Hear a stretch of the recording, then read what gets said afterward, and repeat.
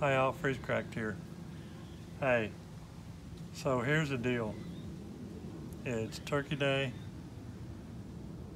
mid-afternoon, and I felt like I had the need to do a video to talk about turkey roasting, or turkey tail resource roasting or whatever. No, you don't resource. You don't roast that stuff. You just hit it. You know what I'm talking about. Some of you do. So anyway, the reason I wanted to point this out is because right now, if you hurry, you probably can go to your local department store or whatever, and you can find one of those things for like 20 bucks, 25 bucks. And basically, it usually has a pan or tray in it that you take out. And if you want to, you can put a bunch of sand in there as a thermal sink or anti-thermal shock benefit. And I know I talked about heating rock sometime in the past, and I'm not an expert on heating rock, but I wanted to give you some thoughts and a few resources. There's lots of ways to do it. Some people, put flakes and things in the ground and cover them with some sand, a layer of sand, and build a fire on top of it and hope for the best. And that will sometimes work. People try a lot of different things. Some people have programmable kilns, which is the absolute best situation, because if you get that set up right, you basically can configure it and turn it on and forget it and come back a few days later or whenever it's through and it's done. But for those that don't have that kind of a resource, turkey roaster might be something that would be a benefit. And I say a benefit because it's very easy to ruin rock with that. But on the other, and there's a bunch of rock that will not be cooked in that because it doesn't get hot enough. But like where I am in Texas, not where I am because there's no rock here, but in Texas there is a lot of chert flint rock, and a large percentage of it is unworkable raw. And I'll talk about that some in a minute too, but a very small percentage of it is fine to work raw, and another large percentage of it will work okay if it's heated. And it's a complicated, it's almost like an art, but at any rate, it can be done, and to some extent, it can be done with that right there. So, I'm gonna move that and then talk about some information. Okay. I'm always reluctant to mention stuff online because I don't control, what gets changed online. But if you were to go to Google and Google heat treating flint, you're going to get a number of different hits come back on that. And at the current time, at the date of this video, one resource that I think is pretty good is on the Puget Sound Nappers forum. It'll be that hit, and it's done by a guy that I've never met, but I've looked at his work. He posts on flintnappers.com some of his material that he sells. His name's Jim, and he apparently knows quite a bit, I think, about rock and different kinds of rock and ways to heat rock. And his background is just good for that, and I just think he knows what he's doing and talking about on there. And there's quite a bit of detail in the information he posts on there. And there's recipes there that he's got, but then there's lots of other stuff that you can find, whether people have recipes, and a lot of it's learned by trial and error that you've got to do, because no two rocks are the same, and even an individual rock isn't the same throughout. And heating a big rock is asking for trouble. It frequently just won't work. There's most materials where you have cryptocrystal and silica that is super dense and low porosity. You know, it gets moisture in it when it's in the ground. It gets saturated, and basically it's a little bomb if you try and heat it fast. But even if you try and heat it really slow and keep it under the boiling temperature for a long period of time, it's still very difficult for all that moisture in there on a big, thick, very tough, dense rock to get out. And basically what you're doing when you're heat treating rock, I think, is you're doing tiny little incipient microfractures through the material, and basically what that means is then when you hit the rock later, the flake tends to propagate through grains of material as opposed to trying to work its way around them or tear it or split it or whatever.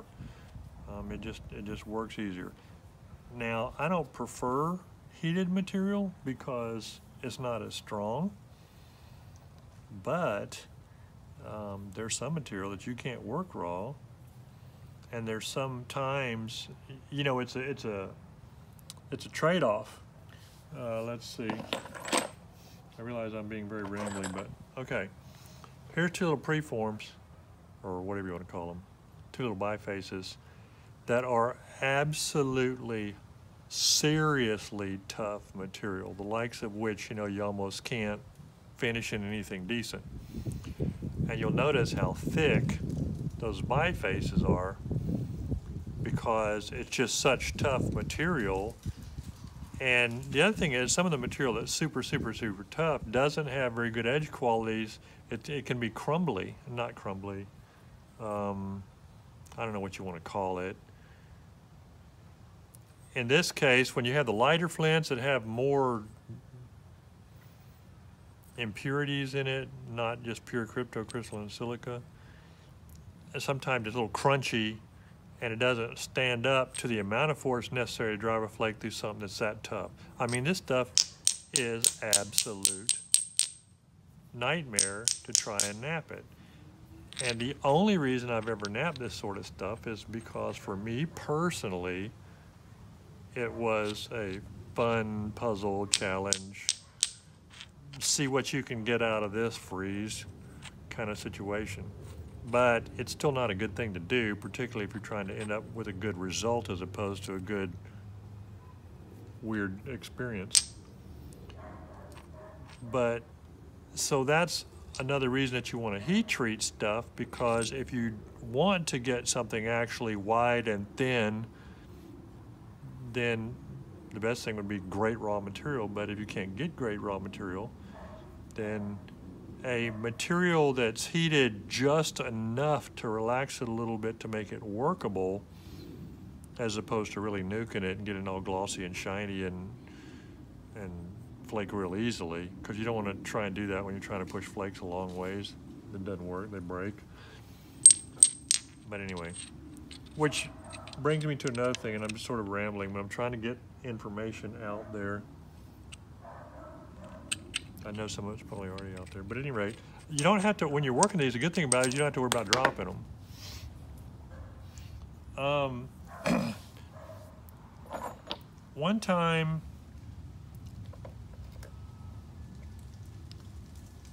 somebody handed me, at a little napper gathering, a little private napper gathering, somebody handed me a big, large rock, and they wanted me to biface it for them. And it was too tough. And I'm trying to remember the story. I don't remember exactly how it went. But at any rate, at some point, they took it away, and they went and had it nuked and brought it back and wanted me to work it. another time, whatever. Anyway, you gave it to me, and I'm like, you know, this isn't workable. It's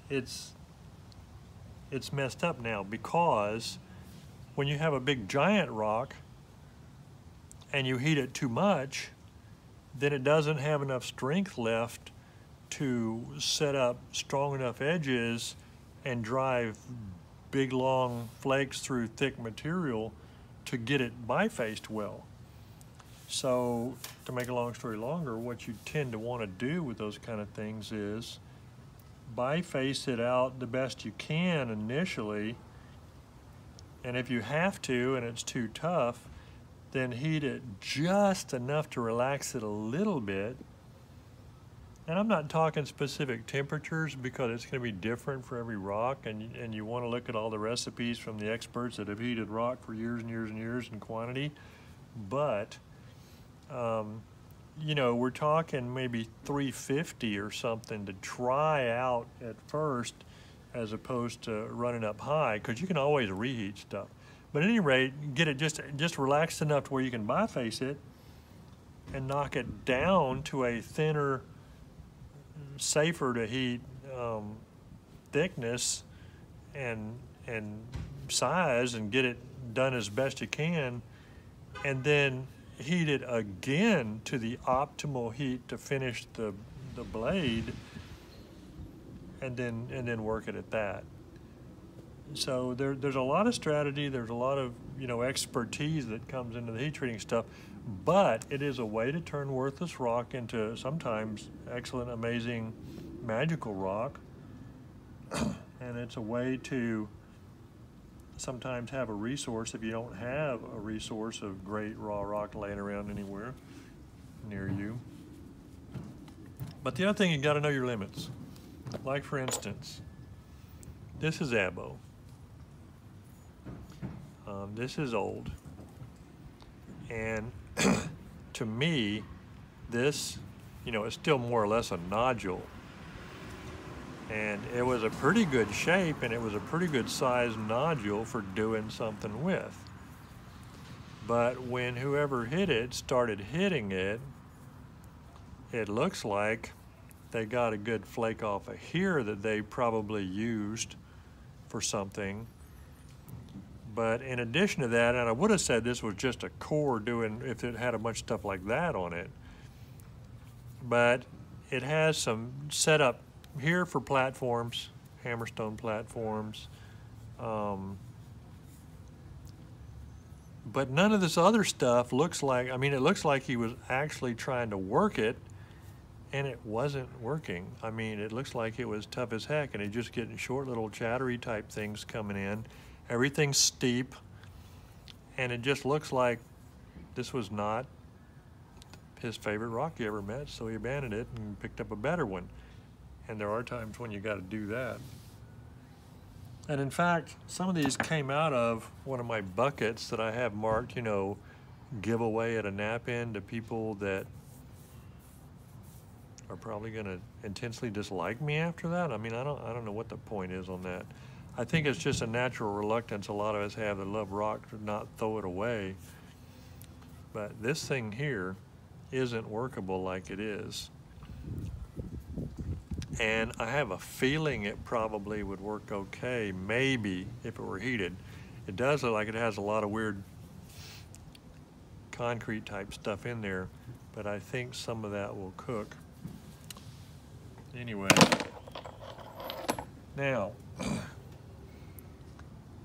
if I didn't say it before, you can't tell anything about how heated material is going to work from looking at the surface of it if there's been no flakes taken since it was heated. So like, this actually looks like it could have been